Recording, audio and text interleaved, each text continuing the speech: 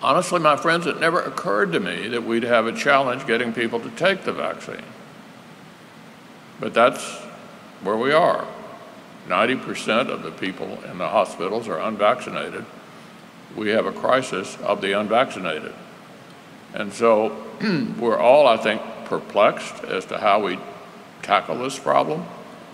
But clearly, getting more and more Americans vaccinated is the only way to end it. Detractors point to the Senate leader's reluctance to call out fellow Republicans like Florida Governor Ron DeSantis, who has sought to ban school mask mandates.